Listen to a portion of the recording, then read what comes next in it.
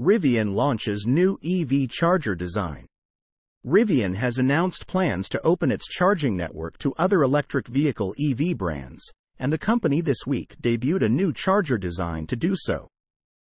In a press release on Friday, Rivian shared the charger design it will use to make the Rivian Adventure Network RAN available to all compatible EVs later this year.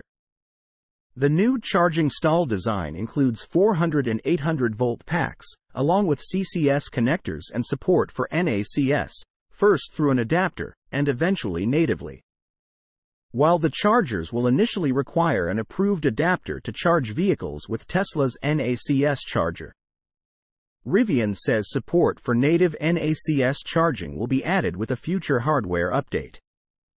Rivian exists to address two specific needs: the electrification of our transportation system and supporting the transition of our power grid to carbon-free energy sources, said Paul Frey, Vice President of Battery, Charging, and Adventure Products at Rivian.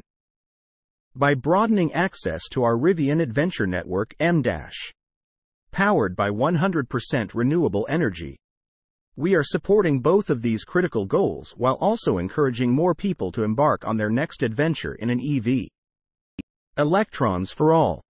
Later this year, we'll begin opening the Rivian Adventure Network to compatible electric vehicles. The EV maker plans to start building all RAN stations with the next-generation charging equipment, and it will retrofit all of its current sites with the new hardware. Additionally, Rivian says it's prioritizing pull-through charging stalls at new sites where it's practical, in order to help accommodate vehicles that are towing. Rivian also says that it plans to leverage the updated hardware design to utilize funding from the U.S. National Electric Vehicle Infrastructure (NEVI) program, along with additional state and utility programs aiming to support the expansion of EV charging infrastructure.